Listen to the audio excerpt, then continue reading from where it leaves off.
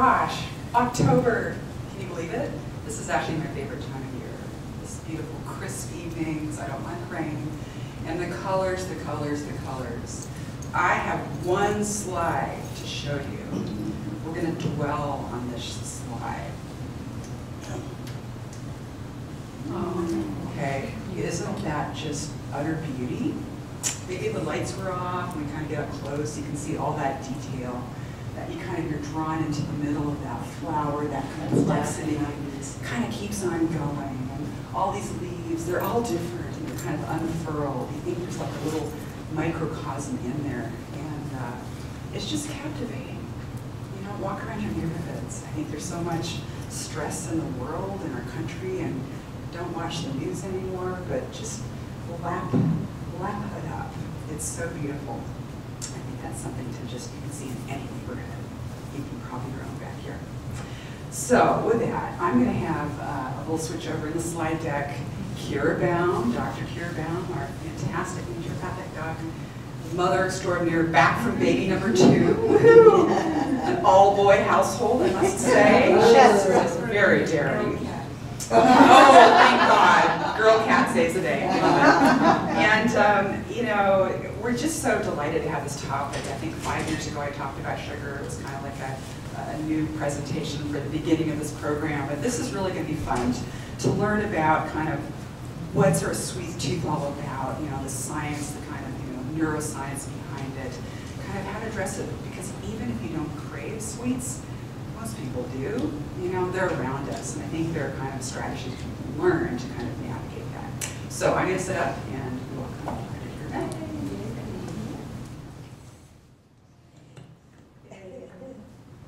All right, well, so the reason for this lecture is that I've been kind of collecting these aha moments about our sweet tooth.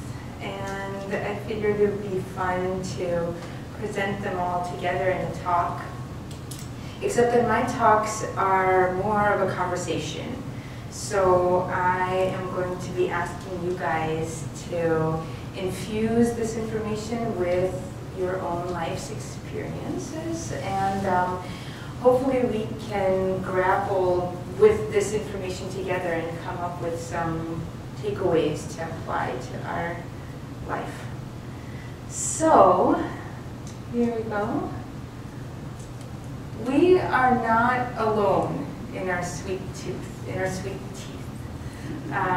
There are certain global trends that describe what people gravitate towards.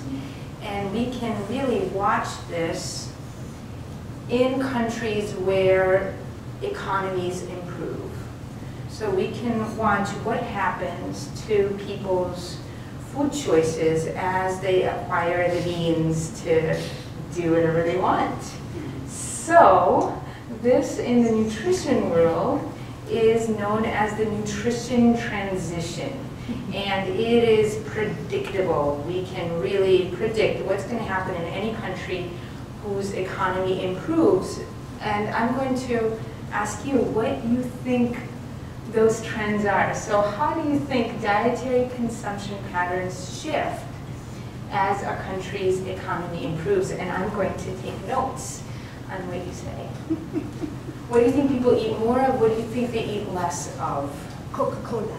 Coca-Cola. So as you might expect, based on the title of our talk today, people consume more sugar.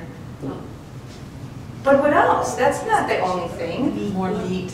More processed foods. More processed foods, more meat. So meat, processed foods, which, you know, have more sugar in them. What else? What else? What else? They eat out more? Eat out more absolutely happens.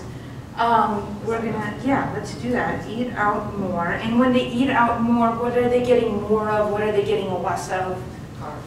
Carbs. Carbs. Except, well, with a caveat. Most diets in the world are actually carb-based.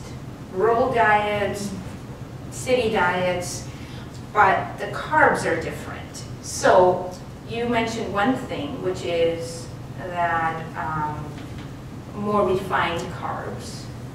If people were given all the carbs in the world, they would go for the refined carbs. They would also go for the carbs divorced of the fiber in foods. So more of this stuff's less fiber is what we see. Well, let's see it in a pretty slide here. There we go. So here is a descriptor of rural diets around the world. Lower fat, lower sugar, higher fiber. One thing that you guys didn't mention, but I bet that's intuitive to you, monotonous. So if people are given the chance, they go for more diversity.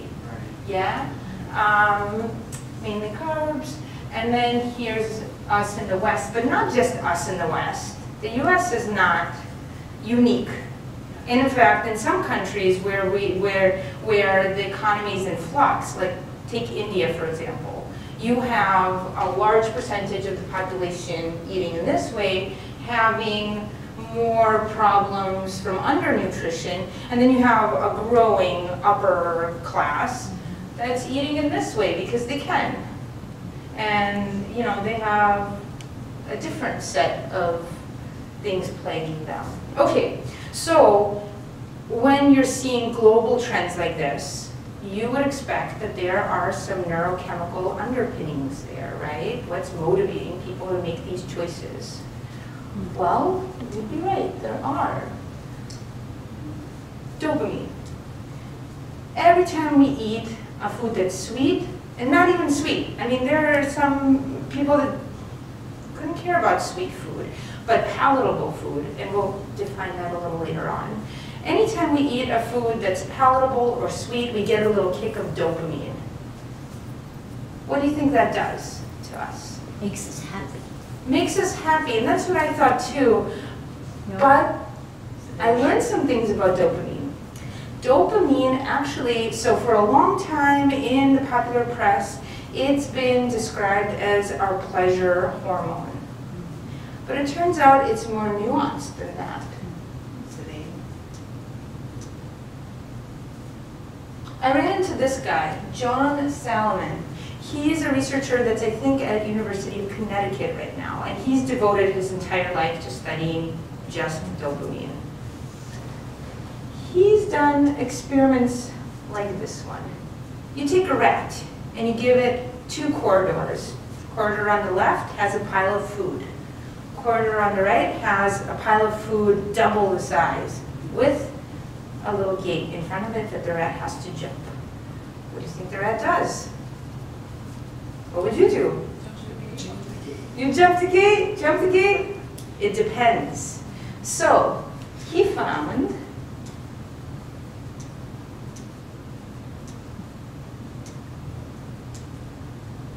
that animals with a lowered level of dopamine almost always choose the easy, low hanging fruit.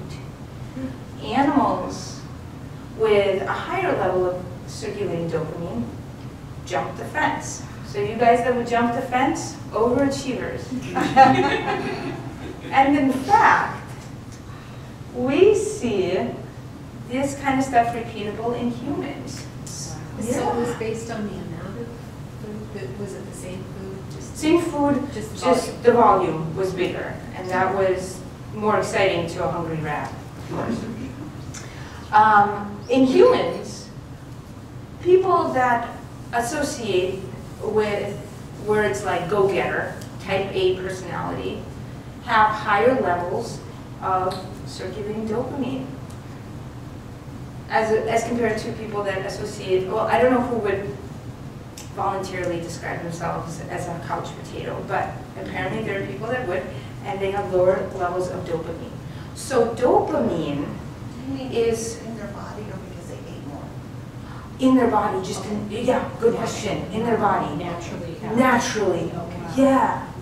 And so dopamine, that famous neurotransmitter, has more to do with motivation than with pleasure. Now why do you think one? No, that's not what I want. I wanted to go back to our caveman slide. Why do you think our caveman ancestors needed a neurotransmitter that would motivate them? Subsistence. Life was hard. Yeah. For 99.999% of our evolution, we lived in an environment of food scarcity. And food was not even, apples, let's say. Apples were not those big, red, delicious apples we see in the store. They were little itty bitty things. And so we needed something that would motivate us to leave our comfortable, warm caves and venture out in the elements for food acquisition. So dopamine, again, is for motivation. And any of you guys ever crave any comfort foods when you're in the middle of a busy work day or in the middle of that project that is a little bit boring? You just need a little extra motivation on? Yeah.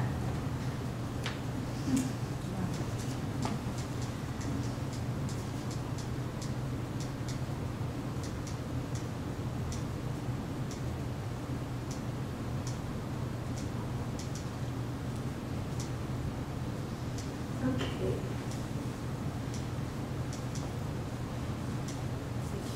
Yeah. Oh, that might be fine. Voila. Thank you. I was motivated to tell you. We know what was happening in your brain. All right, so we went through that. So this is, this is a beautiful, usually pleasurable, self-enforcing cycle until it's not, right? Okay.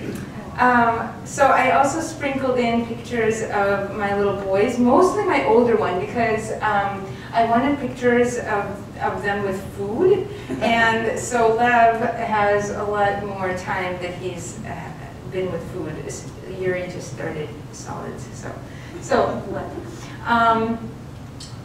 Okay.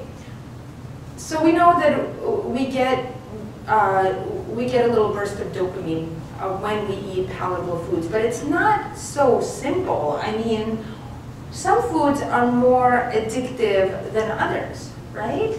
And so which foods do you think are more palatable? I mean, after all, we don't crave sugar by the spoonful. Most of us don't. We don't crave butter by the stickful. What do we crave? What makes foods palatable? Tangy. All right, we'll put this on here. Tangy. Smelly. Salty, sweet. Salty, sweet. Salty, sweet. Well, this might be easier to answer if we look at a list of the most addictive foods. And actually, there were some researchers at Yale. Oh, gosh, I was ahead of myself. We'll come back to this slide. Let's go here. There were some researchers at Yale that compiled a list of addictive foods. So what they would do is they would ask people to make a series of choices between two foods, which of the two foods they felt the most trouble controlling themselves with. And they would give things like muffins versus salmon. I happened to find a picture of salmon on a muffin.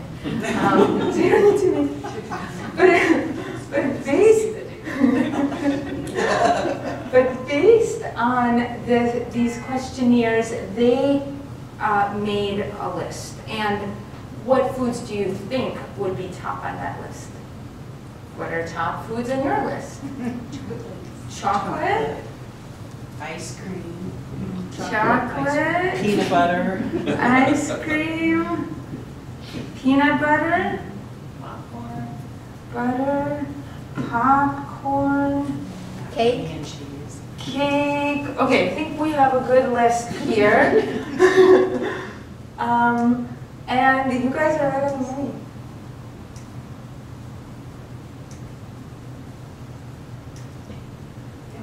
Chocolate, number one.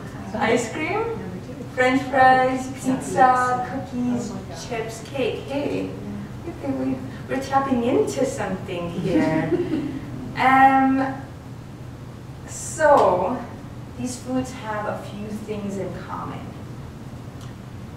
Remember when we first looked at global trends in eating, and we said that people, if given the choice, go for diversity?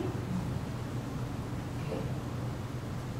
People tend to like foods that give them a combination of flavors, and specifically a combination of 3 top flavors. Anybody know what? Sweet, salty. Yeah, sugar, salt, and fat. I think there's a book by that name that's really fascinating. Sugar, salt, and fat. And can you think of a food in nature that pairs all 3 together? The answer is not really. Really difficult to find foods that pair all 3 together, right? You've got fruits that have the sweet part, you've got, you know, meats that have the salty and maybe the fatty, but nothing that pairs all 3. And so the brain motivates us to go for foods that provide all 3 flavors. Why? Why do we need all of those? Because it ensures that we get a wide diversity of foods, and we get not only our macronutrient needs met, not only our calorie needs, but our micronutrient needs, our vitamins and our minerals. And so that was a little aha moment for me, that the foods we crave are not just sweet, but they have a combo. So notably, sugar and fat rarely occur in the same food naturally. But many of our palatable foods have been processed to have all of them combined.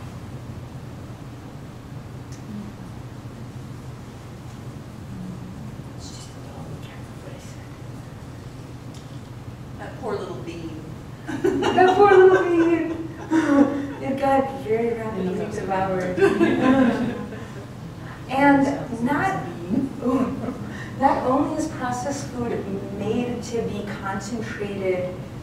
concentrated source of sugars, but oftentimes what we strip away are the things that slow down the entry of those nutrients into our system. So oftentimes the foods that we crave are lower in protein, are lower in fiber, and are lower in water. Because we want the hit, right? So these highly processed foods are more likely to trigger addictive-like behaviors because they have unnaturally high levels of reward that we just didn't see in our environment for many, many, many years. When you say the hit, you mean energy? Dopamine, and yeah, the neurochemical hit. Okay, so what can we take away from all that? That was already kind of a lot of information to throw at you. What can we take away from knowing about this nutrition transition and knowing that we live here? Are there ways that we can simulate this without feeling bored?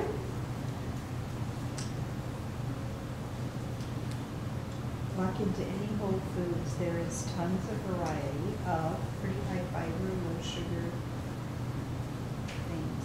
Yeah, so unfortunately, we have to reinvent the wheel for ourselves. In a society of abundance, we have to surround ourselves with the health, I don't know, the healthier choices, I guess. And actually what is helpful is to limit choice in general. Because if given choice, we tend to overdo things. It's called the buffet effect. If we are giving lots of flavors, we go for them. Because it's in our DNA, because that's what helped us survive. Because that's what ensured that we got all of our essential vitamins and minerals. So can you limit the flavors in your meal? Can you limit the number of choices you allow yourself to make eating out?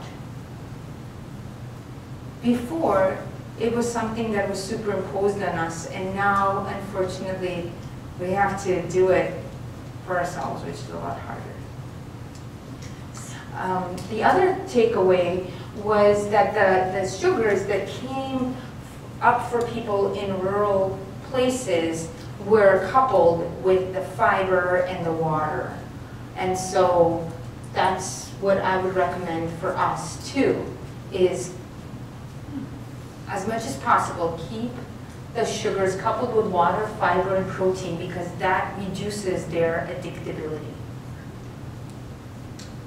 So if we looked at the flavors in a meal versus umami, is that the word? Mm-hmm. How do you balance that? Is that just like one dish?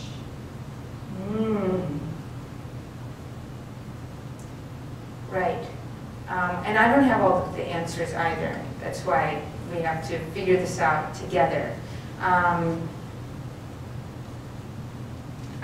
For example, Japanese cuisine aims to give you all 5 flavors in one dish. That would be like A+ for a dish.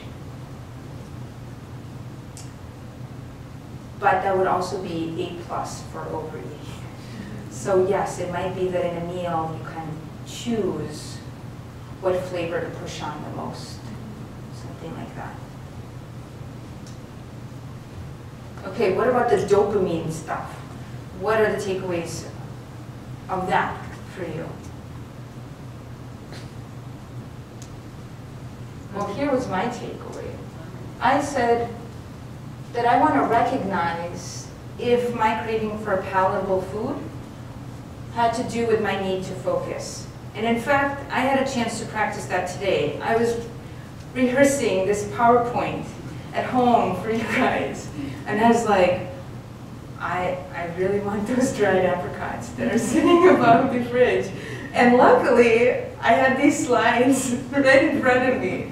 So I had to, right there, think about, okay, what am I have to do something instead. Clearly, what I'm looking for right now is a little motivator kick. You know, I'm a little bit nervous, I'm a little bit, you know, wanting to hustle to finish this PowerPoint to send to Susan. So I had dried tomatoes. And I had one of those. Actually, it was really good. It had the umami flavor.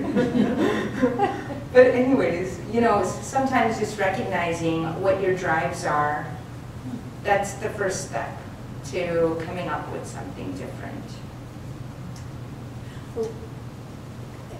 Would it be possible, recognizing that that's what's driving you, and to go ahead and have the apricot, knowing that, okay, I need this shot of dopamine because I'm feeling tired, frustrated, or, you know, want to be motivated to finish that? I mean, there's no right answer. Well, I mean, one thing though, you know, in what you said is that motivation is not necessarily dose dependent. So if I intentionally say to myself, I'm eating this apricot for my dopamine hit, then I may not need to have 10 apricots. I may have that one and be good to go. So dopamine could be a emotional motivator, or so that you want to go to the sugar rather than the dried tomato, or the more sugary food to release that emotional frustration. Or Yes. So as it developed, dopamine made us want to come back to that palatable food. And so it wasn't a motivator to finish the PowerPoint when it developed.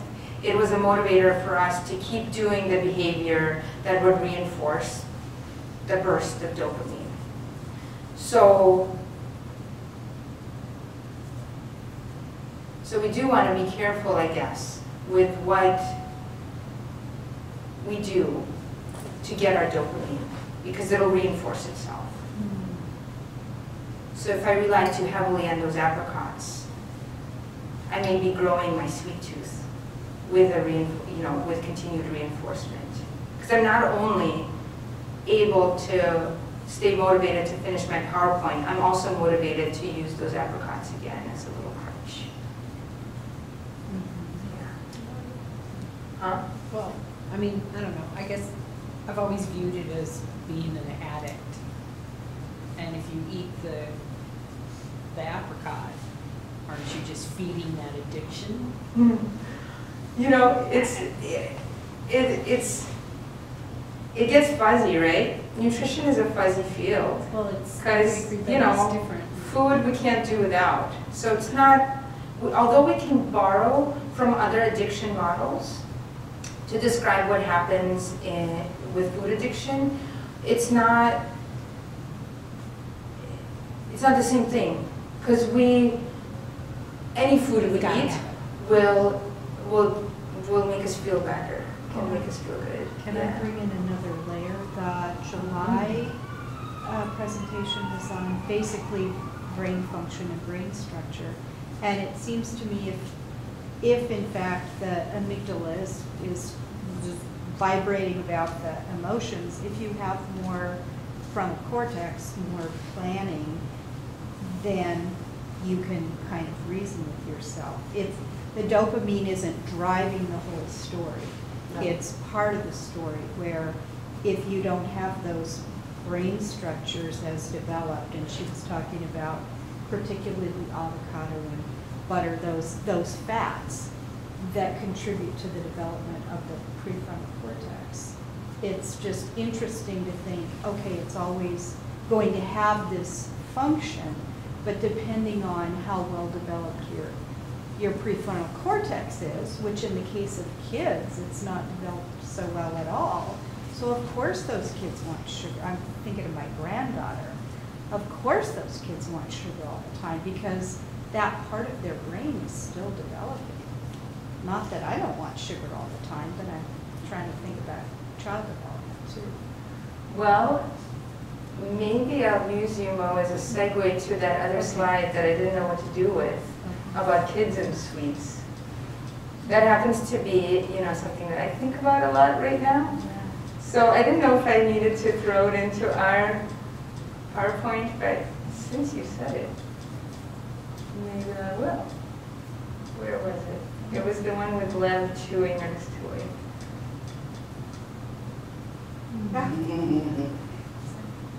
The reason that I wanted to put this in is that all of us are different in what we crave, and some of those differences are age-related. So children naturally crave a higher percentage of sweetness in their foods, and in fact, for them, sweet is an analgesic. It helps them with pain, and so. You're right, though. You and I are making the same conclusion, which is that for children especially, it's a bad idea to keep them around a really high sugar environment because it will grow their sweet tooth that much faster. Okay, let's keep going. I did want to say Teresa's comment was interesting too, because even though, it's really, we don't say there's an addiction to food, there are a lot of parallels to the addiction world, other drugs that are used. And so there are very similar pathways that are activated. So it's a little confusing even for research to kind of make those analogies, in a way that's definitive, but there's a lot of highly suggestive, overlap. So it makes it even more intriguing to think about this. Yes. Well,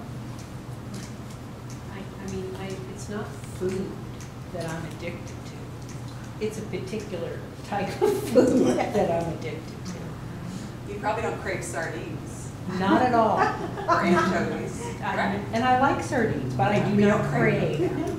You don't get your sardine fix. I do. I love sardines. I have a whole drawer just dedicated to sardines. But I'm from Ukraine, so I think there's something else going on. Okay, Is that this is Lev still, when he was much smaller, and I forgot his bit.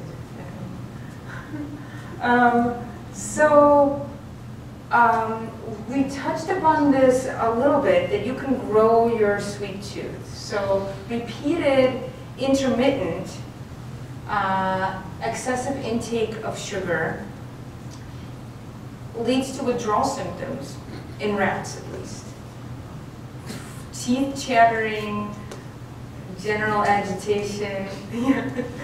So yeah, there is definitely a lot of overlap between food addiction and other and drug addiction. In fact, I think this might be my next slide, is in humans, alcoholics and cocaine addicts actually prefer a higher sugar food, higher sugar foods. And that's kind of, again, talking about the dopamine pathways.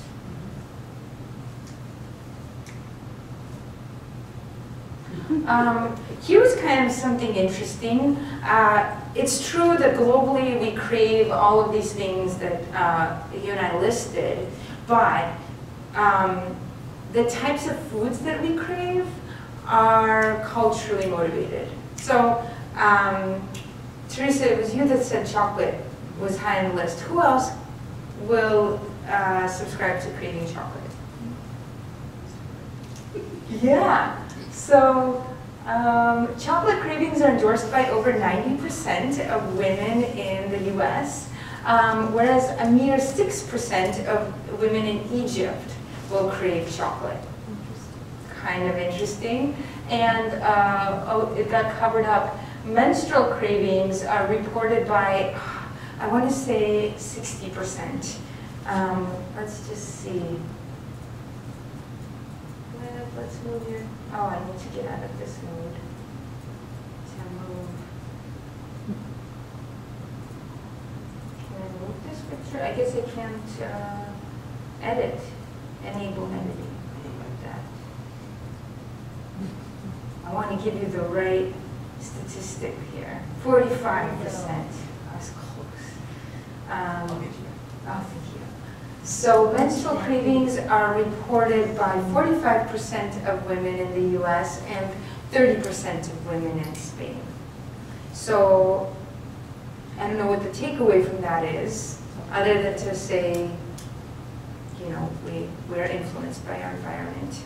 Here's something else that is kind of interesting that influences our food preferences that maybe you and I don't think about it. I didn't think about it until I read about this. So you know your chocolate craving? Well, it might be motivated by your gut. So microbial genes outnumber your genes in the gut by 100 to 1. And some researchers describe that as an organ, a microbial organ that performs important vital functions for you, such as making certain vitamins for you, vitamin K, for example. Also influences your immune system and may influence your cravings. So individuals who said that they were chocolate craving had different microbial metabolites than those that said they did not crave chocolate, even when they were eating the same kinds of foods.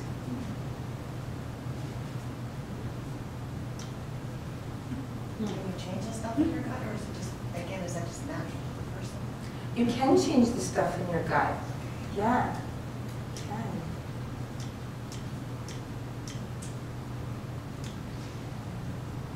All right, so takeaways.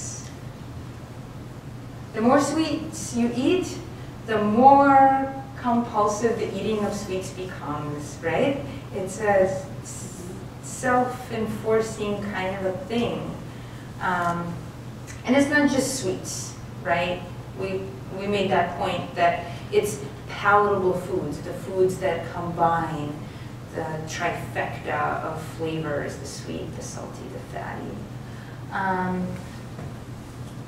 And so, what if you take a break? You know, there are some things out there that say take a 30-day break from really high sweet and highly palatable food. It might reset you. In lab rats, that process takes weeks. In humans, it takes months to reset. But maybe an interesting thing to consider. Here, we reset by taking a camping trip in Hawaii and eating lots of avocados and bananas. This was, I think this was Maui, and people just have fruit stands everywhere where they sell their own bananas and avocados. Pretty cool. Okay, here's some other things to think about. So remember again that our body wants diversity, and therefore it makes us more satiated when we have just one flavor, right? Like you probably experienced this. You bite into an apple, the first bite tastes phenomenally. Once you get down to the core, it's okay, right? The first bite oftentimes tastes the best, and there's actually a name for that, a name for getting tired of one particular flavor. It's called sensory-specific satiety.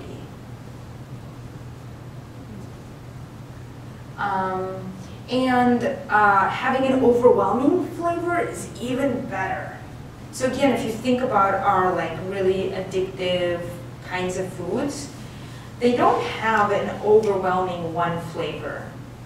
They are a little bit bland, you know, mac and cheese or, I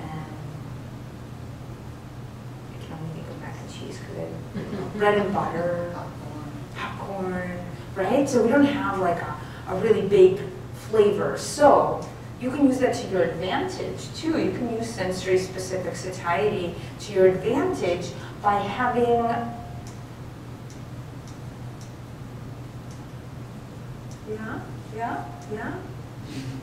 Okay, so like if you have chocolate, go for the darkest, most chocolatiest chocolate possible. Like milk chocolate is going to have a higher addictability to it than super dark chocolate. So go for the stuff that tastes a little bitter, because you're going to hit that sensory satiety. Lots of herbs and spices.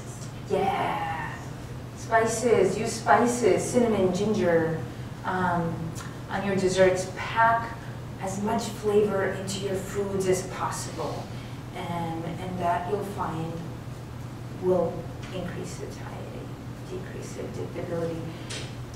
Let's see, it likes to make me skip through these slides. It works with the odors too. So we're going to do this little experiment, if you guys don't mind. I brought in some essential oils, and I don't know if this will work in this way. I mean, research says it works, but they haven't done it with essential oils. So here's what we're going to do. Before we pass around the essential oils, I'm going to tell you a story. You can close your eyes, you can sit back, take in the story, and then we're going to say the same story, but with the addition of these essential oils. So sit back and imagine that you've walked into your kitchen, and somebody has cleaned your kitchen for you, and it's fantastically clean, and all you see is on the counter, sitting beautifully on a plate, this really dense and delicious chocolate cake. And you can smell the chocolatiness already as you're walking closer and closer, and it's getting stronger and stronger. and then you just can't help yourself, and you take a bite. And for those of you that hate chocolate cakes and chocolate, then substitute with your food of choice, addictive food of choice. Okay, so there's the story, and I want you to think about how much you want that chocolate cake right now at 6:15. Think about that, and open your eyes. And I'm going to pass around some essential oils and just dab a little bit on your wrist. And if you see a flavor that you don't like, then wait for another flavor to come around. I think I have eucalyptus, mint, and cedar oil. It's kind of intense. Oh no, yeah. Oh no. If you're allergic, please don't feel don't feel pressured. It's got quite a. So yeah, get a few drops, enough for it to feel really intense. Get some good aromatherapy going. And I'm just going to wait for it to make its way to the back there. Yeah. Remember when you had me eating like licorice at the movie theater instead of popcorn? Yeah. Yeah. Oh, cinnamon sticks? Did we do something along there? Yeah, same concept, exactly. Yeah, that would do it. Yeah. Does everybody have some sort of smell of some sort on their wrist? Is anybody still waiting? Over there. Okay. Can we? Oh, for the non-cedar wood. Yeah, I just bought that stuff to try to get the moths for eating my little balls. Oh, no. Eucalyptus? You just have this in your purse, right? You could. You could yeah. definitely have it in your purse or in your office or wherever else. I stopped selling it. Yeah. Oh, I give it right. She has a cedar. She has a cedar. Okay, so since most of you have this going, I'm going to again ask you to take yourself to your kitchen. Close your eyes if you want to. And again, I want you to, while smelling your wrist, I want you to bring back the image of that cake. So bring back all of its chocolatiness, all of its denseness and vitability. And keep on smelling your wrist. And when you're ready, come back. So I want to hear from you how this went, but first I want to tell you that what the research tells us is that food odors increase appetite for congruent foods. Now, I'm not giving you food odors here, so I wouldn't expect you to have an increased appetite for eucalyptus necessarily, but what we are doing here is seeing if that smell decreased your appetite for incongruent foods. And did it? Yes. It kind of did. The eucalyptus, the chocolate did not. Where the chocolate and the cedar kind of. They were or the mint. So the chocolate and cedar was still working, but the eucalyptus. Yeah, okay, so right. So, okay, we'll need to kind of personalize the odor to you, you know, but use that information. And kind of interesting. And once the body is prepared to take in a certain food, you know, the process of digestion starts before food even enters your mouth. It starts with your brain. And your brain can get all sorts of things going. It gets you salivating, right? We didn't have any chocolate cake here. It gets your enzymes and your hormones secreted even before you take that food in. So it can be hypothesized that once your body is primed to take a particular food in, it doesn't want something else. It's not ready for that something else. So use the flavors and the odors to your advantage. So I should run to get my big vapor rub. Yes. Right. There you go. Chocolate. Now here's the thing to also know with food odors. So with non-food odors, you get to experiment on yourselves.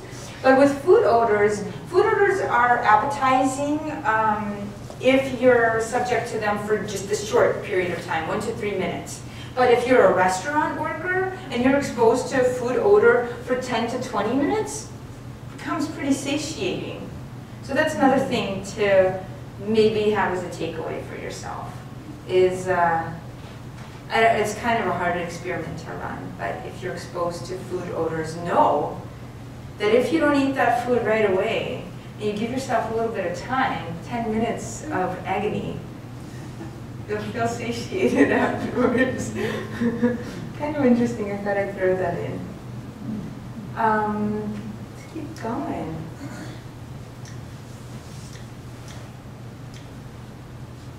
I thought I would run out of time, but actually, we're perfect.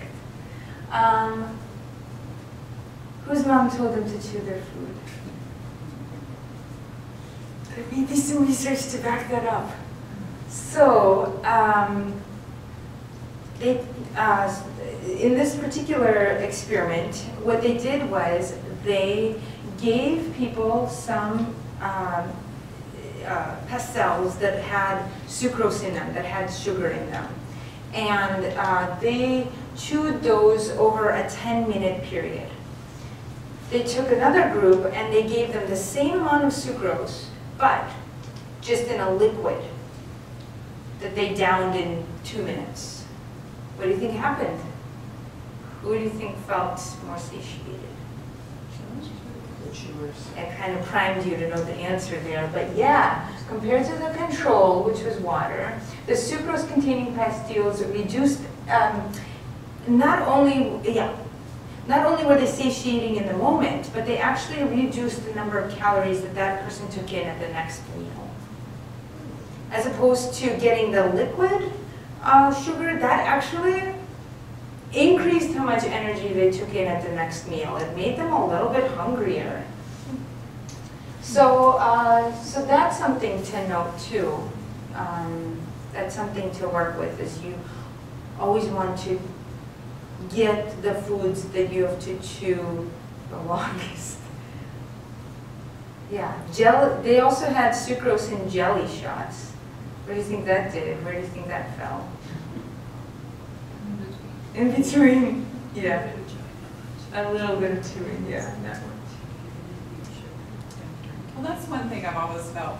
We're kind of in this kind of a smoothie culture. Everyone puts a whole bunch of stuff, including really good stuff. It's kale, it's this and that, and they drink it down. And if you actually take those elements, don't put them in the blender, but actually eat them, there's such a different experience, fiber amount, regulation of energy, and a different, of course, we just want it now, you know, and I think that it's unfortunate that it's kind of a grab and go kind of, you know, world, and we need to push back.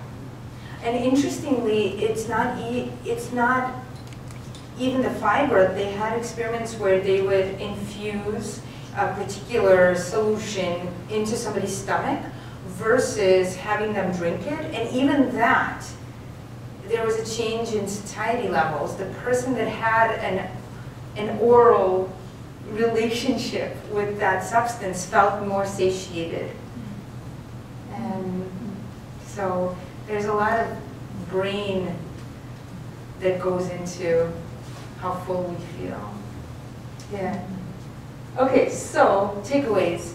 Flavor and odor intensity, great, because your body doesn't want that. It wants you to have lots of different flavors, and so it makes you tired of one. Chew. And those are all my takeaways, but what were your takeaways from this lecture? What really stuck with you? What's one thing that you might change when you go home? Race for vapor rub. Vapor rub. So the odors really stuck with you. Yeah, I wish that I could do some more hands-on learning, because that's usually what sticks with people. But hey, if you can take the idea of the odors away today, that would be great. 'Cause that's really simple, right? Stick one of these in your purse and dab it on your wrist whenever you need it. Yeah. Yeah. I realized that a lot of times when I was wanting to eat, that I was really tired. But I had such severe sleep apnea for so long, and then I was better. I didn't really understand fatigue very well. So I realized I just wanted to rest. And when I eat, I allow myself to sit and rest for 2 seconds. So I was like, I just need to rest. And then I got more motivated, right? So instead of the sugar, I just needed the rest. It was really hard for me to pull that apart. So, because when you're saying dopamine is motivating, then it becomes really motivating for me to figure out what else I can do. So I guess rest and just going for a hug. Or I don't know. Yeah. Yeah, as long as you don't go for cocaine and amphetamines. Was that part of the idea? Yeah, yeah. Jello shots.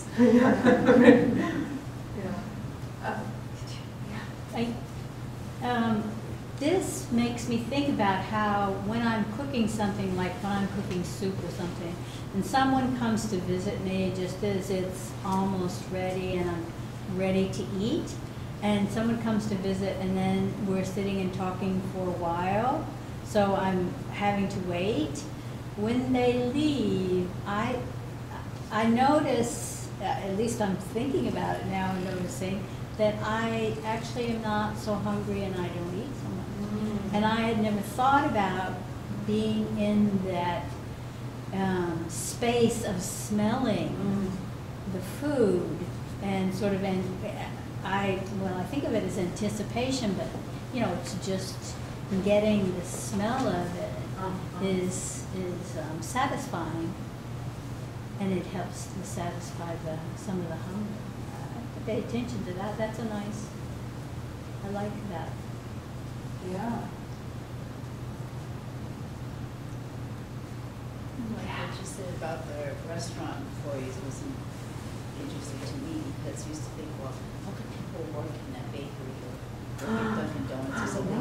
And you'll have people say like, oh, don't touch that stuff. Yeah. You know? Yeah. It's like my mom, when she was young, she said she worked at a chili, where they made chili. You know, this guy was known for his great chili. People came in and all, you know, were eating and loving it. And they said, oh, she could eat as much as she wanted to because she worked there. But she said, I don't want to eat because you're just smelling it all the time. So I guess after that 10 minutes, like you said, or I could never understand how people would buy those cookie-smelled candles, and I thought, oh, that would drive me crazy, because it made me think that I was going to get cookies out of the oven, and you know, and I'm not. But maybe that would work, just to have cookies out of the candles, because they would say, oh God, that kind of makes me feel like not having cookies. I don't know. Give it a try and report back. Yeah. Sometimes those candles though don't smell like the real thing. They smell like trying to imitate the real thing. Yeah, but it still smells sweet. Well, thank you everybody for coming, and thank you for allowing me to share what I've been kind of thinking about with you. And hopefully some of it is useful. If you want these PowerPoints, let me know. I have the references for the studies that I've described down below in my notes. So let me know, and we can always talk about this in one-on-ones too.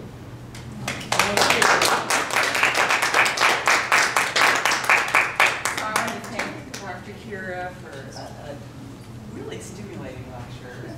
I'm going to be doing this before I hop in the car. It's not Cedar, so I'm safe. But yeah, there's a lot of interesting ideas that roll around. These kind of, as the days go by, think about them and get back to us about that. So have a great evening and enjoy your smells. Thank you.